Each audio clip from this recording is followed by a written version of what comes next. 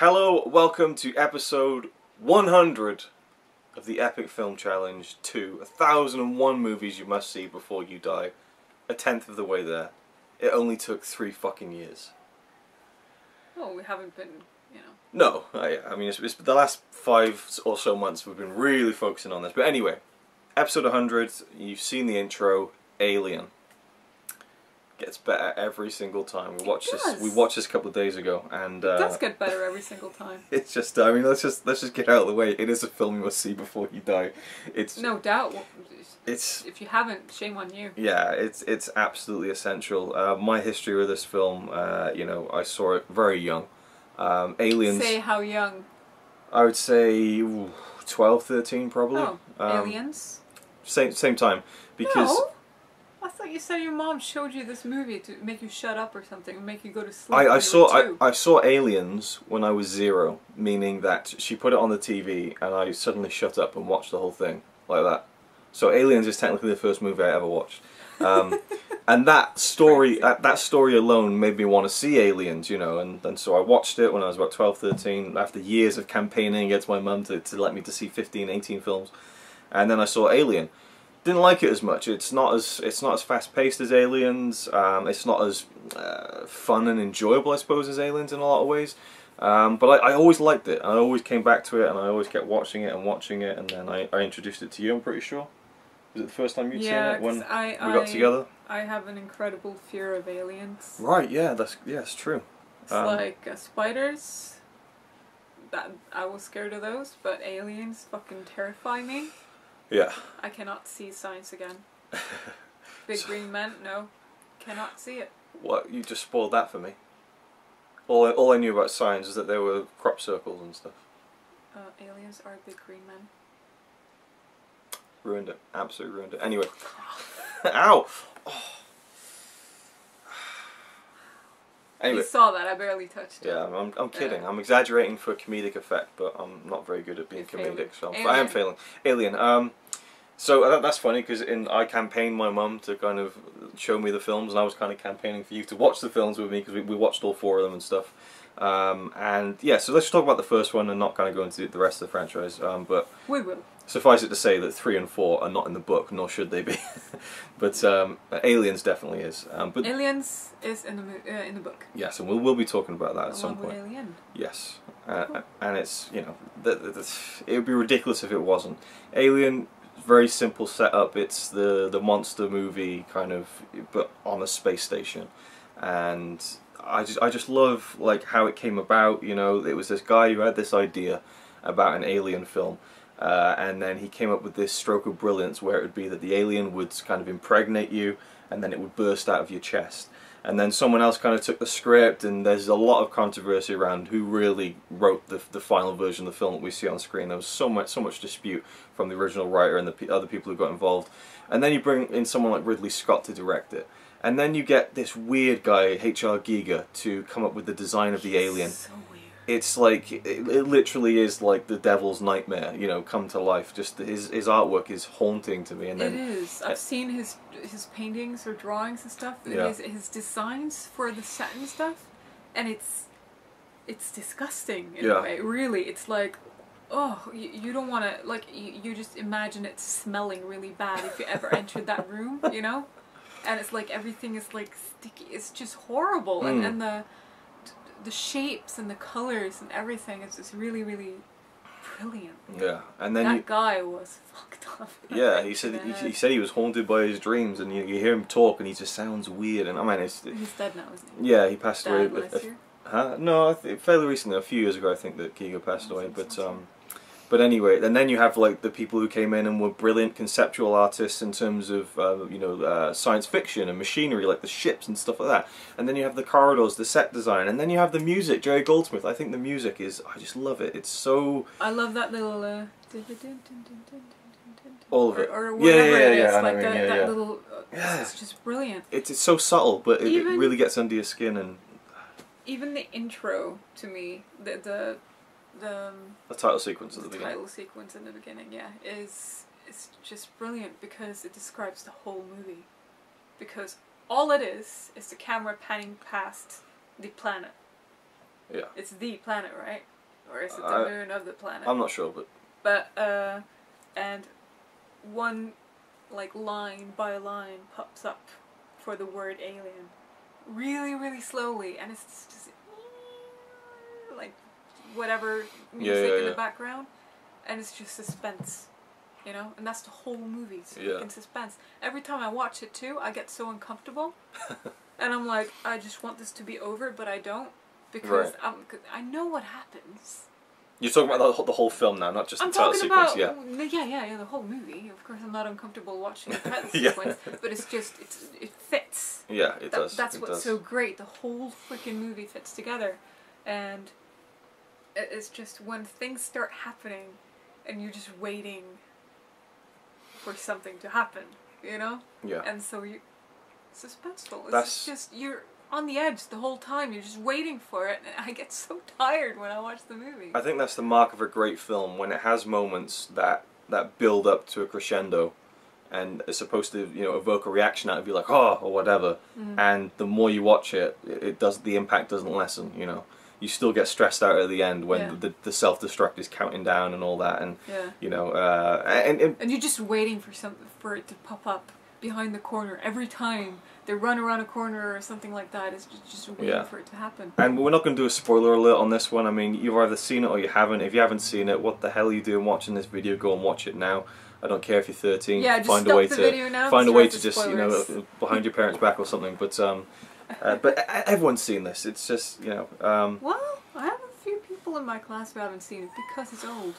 Jesus Christ. And my class is full of nerds. Yeah. So that's quite huge. And especially now in the day of Blu-ray, you get to it looks like it could have been made yesterday. Like it holds up. So there's a couple of maybe the digital effects, you know, like on the screen maybe, but just there's not much that really dates it to when it was made, and that's another great thing about it. It just feels, and it was one of the first films. Well, maybe not, but it was one of the most notable ones to really bring in the idea of this. Yeah, I guess Star Wars did it first, but the lived-in kind of sci-fi, because a lot of films had clean white spaceships, you know, and all that kind of stuff, and then Star Wars had more like dirty, rusty kind of things, and then this very much implemented that, and Ridley Scott always said it was kind of like truckers in space kind of thing. And the characters are great, the actors are great, so good. Now that's what you call acting. Yeah, you got so many great characters on there, you know, from I always forget the guy's name, the black guy. He's funny. He's just, you know, a fun character to watch along with Harry Dean Stanton. They're a great kind of double act in the film, the two kind of engineers, I suppose. I love that bit when they land on the planet and the ship is damaged. And how long is it going to take to fix it? And Harry Dean Stanton's like, oh, about 17 hours. And then the black guy's like, about 25 hours, you know. They're just goofing off and stuff and screwing with Ripley and everything. Yeah. Sigourney Weaver as Ripley. Amazing, you know. Again, she is... I love her. Yeah, she's my favorite actress. I don't think she's... I want to watch Aliens now. Yeah. We're talking about this, and I just really, really want to watch Aliens right now. Yeah. Again, yeah, she's not the best actor in the world. She's probably my favorite, and it really is down to those two films. You know, the two Alien, the first and second one, and she's just so good in it. And when you watch Alien, she isn't really pegged as the main character from the beginning, which is what I love. It really is kind of like, you know, again, the crew starts getting picked off one by one until it's Ripley, and she is a kind of one of the main characters. She shows a lot of fire and stuff, and she doesn't take any shit. I like her relationship with Ash, the played by Ian Holm, Bilbo Baggins. I like their kind of they bang heads a lot. You know, they really have got this, and he's great, Ian Holm, in this film. He's so kind of something like, again, there's something so off about it. Yes, there's something so off about him. You notice it from the beginning. Yes. Really, but then again, you just met this guy, so you don't know. But there's something about him. It builds up. And then you find out what it is, and it's just such a great. Yeah, it's great. Like the scene where he's examining the body of the face hugger, and Ripley kind of almost creeps up on him, and she's like, "What are you doing?" He's like, "I'm just doing this," you know. And he seems kind of uncomfortable. And he's like, "Is there anything you wanted?" You know, like he's so kind of standoffish and stuff. Yeah. And yeah. No social intelligence in that one. Yeah.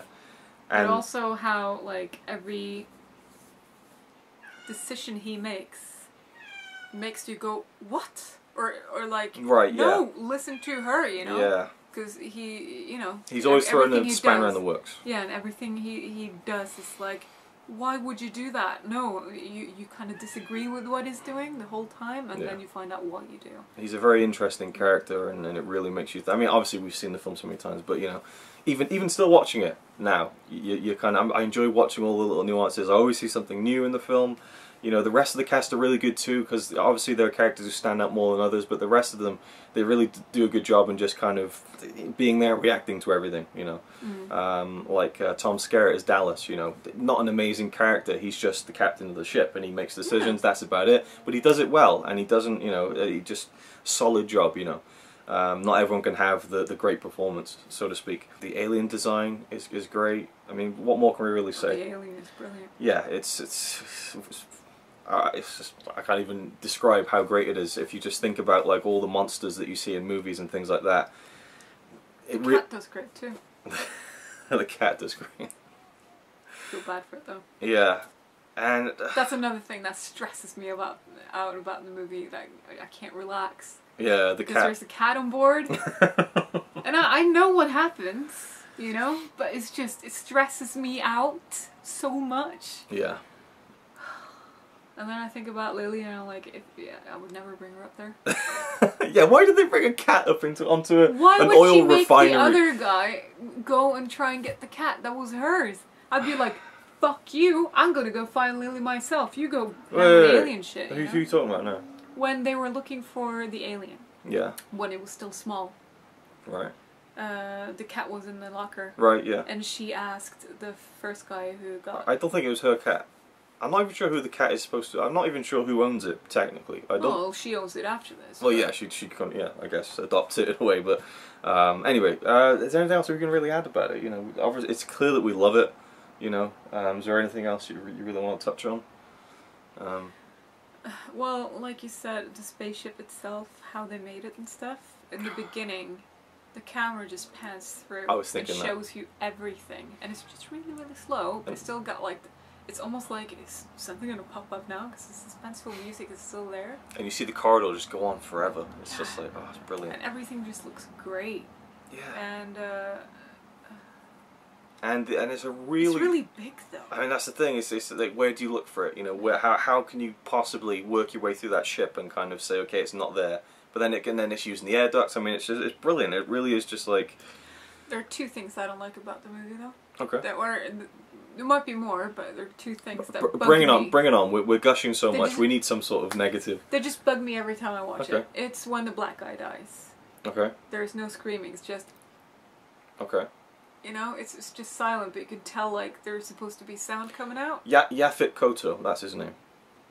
Just because we kept saying the black guy. I remember, I forget the character's name as much as I love the film, but you know, yeah, that's the actor's name. Yeah, okay. So you can't even. Yeah. Yeah, like there is no sound coming out, and I would like there to be screaming. Not that I would like to hear screaming, but it just looks so off. Okay.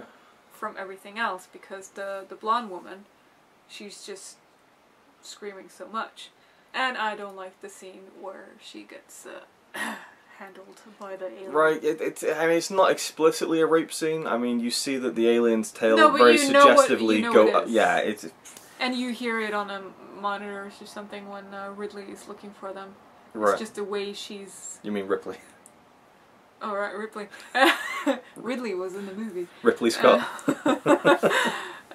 You can kind of hear that there is... there's stuff going on, yeah. Thrusting going on, in a way. I don't know if you can hear that. Yeah.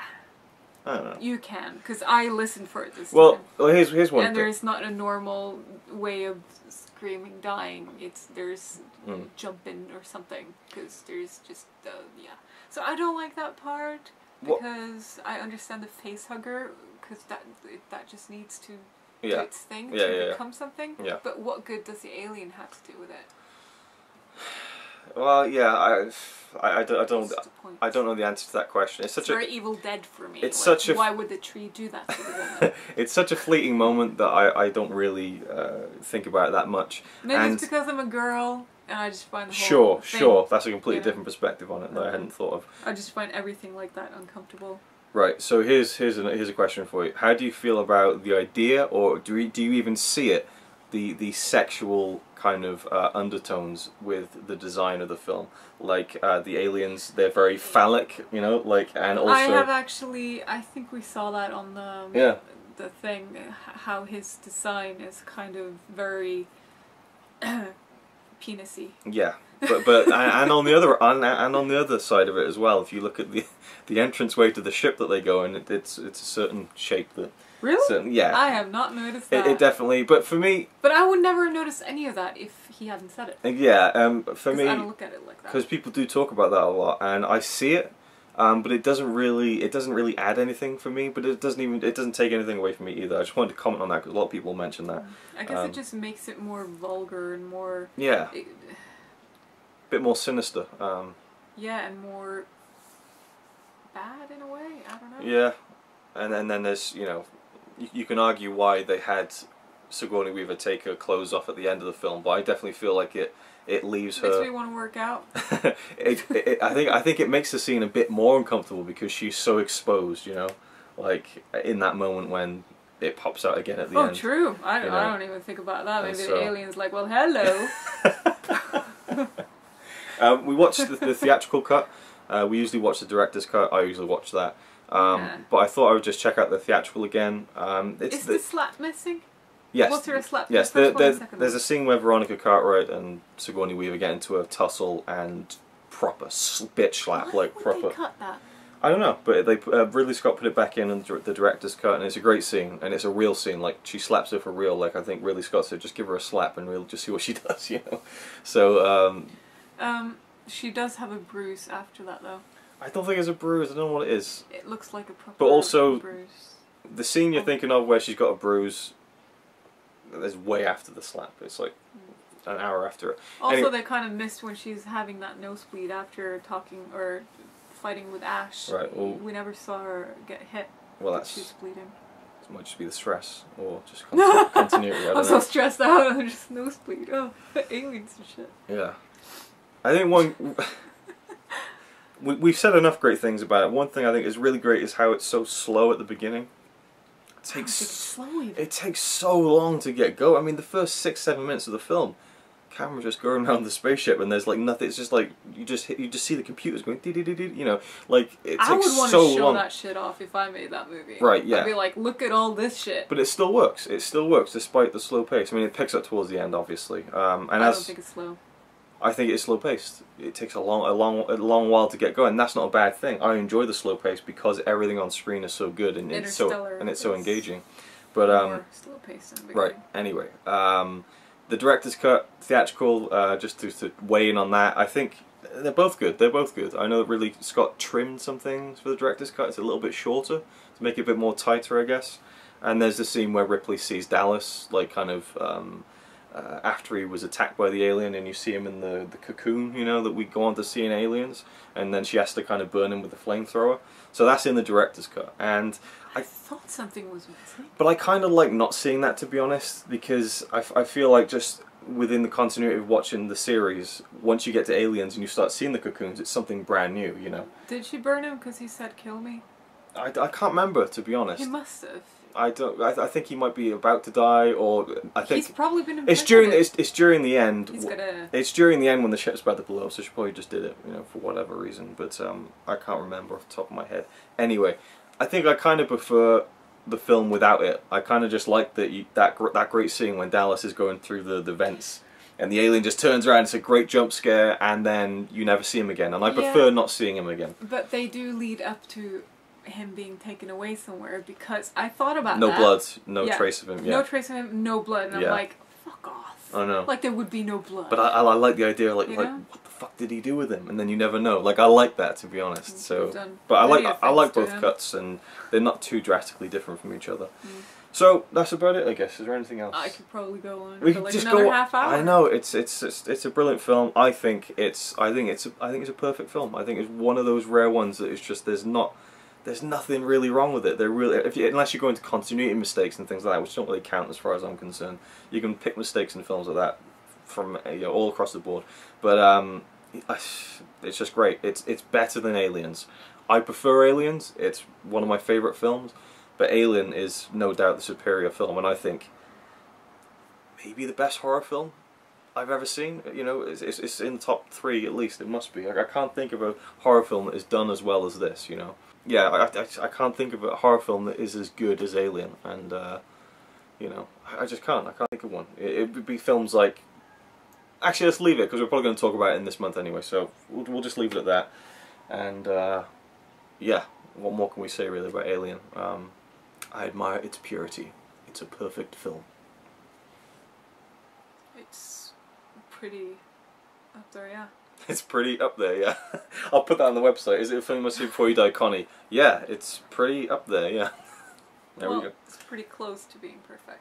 Pretty close to being perfect. That's with those 2 things that I mentioned. Sure, and there are probably more things, because the more I watch it, the more I see. Sure. And just to throw it in there, just for the sake of it, the chestburster scene, you know, that's one of the great scenes of all time. I mean, that is going to be one of the most iconic. It is already, and it has been since it came out. There's the stories of people like running out of the theaters and stuff when the chestburster scene happened, and how shocked everyone was. And I think that, yeah, I don't know how true those are. You can never really take those at you know, complete face value, but I just don't see people running out of the cinema. Well, leaving disgruntled perhaps, and kind of a little bit dishevelled. I mean, it must have been pretty scary, I suppose, back in the 70s. I don't know, it's not that long ago, but I think it's a very effective horror film, so I could see that having an effect on people. It's quite a disturbing and disgusting scene. Yeah, but it's not by far the scariest scene in the whole thing. No, and I think it's scarier when they're looking for the facehugger in the room. Yeah, there's just so many great parts of the film. It's amazing. So the scene when they go on the ship and there's that massive alien in the massive seat. That's so scary. You're just waiting for the alien to wake up and like, grab him. Just the scale of it. The set is enormous. It's like, holy shit. And then they kind of went to Prometheus and went, oh, well, that's not actually the alien. It's just a suit with a white guy inside. Oh, okay. Alright, I'll give you one thing I could say maybe is a negative. When the alien bursts out of John Hurt's chest, amazing performance by John Hurt, by the way, with yeah, brilliant. No, genuinely, it was good. And also, the alien comes out, terrifying, and then it just it's a little bit, it almost undercuts it a bit, because it's kind of, you can see it's just a little toy being pulled across the thing. Not toy. Let's not devalue it. They obviously created an animatronic little thing, but still. Yeah, did it have legs or was it slithering? Yeah, I don't know. It's so. But I mean, it looks like it's running. They cut it so quickly, so it's not. You can't really take away from it. But I find it a little bit comical. I always think about Spaceballs when they have John Hurt in the film, and he's like, "Oh no, not again." And it bursts out and it sprints across the table. Is that in the bar? And, yeah, in the bar. And it does little tap dance and song and dance across the table. I mean, I can't help but think of Spaceballs a little bit. But on that... That's exactly the way it looks. On that note, thank you for watching. Hope you enjoyed. Leave all of your gushing thoughts about Alien down below. I'm sure everyone loves this film. Most people anyway. Leave your thoughts. If you don't, okay. Yeah, if you don't, it's okay. And feel free to share your thoughts. Hate you. No, but... yeah. We will just hunt you down, find you, and make you watch it again and again. On Blu-ray. Both cuts. On loop. You should finish now. I should, shouldn't I? Yeah. And that is it. We've come to an end. We've exhausted all possibilities. Well, probably not, but you know, it's time to just end it now. Thank you for watching. This has been the 100th episode of the Epic Film Challenge. To 1,000 movies to see before you die. Only 901 to go. Let's just start on the 101th right now.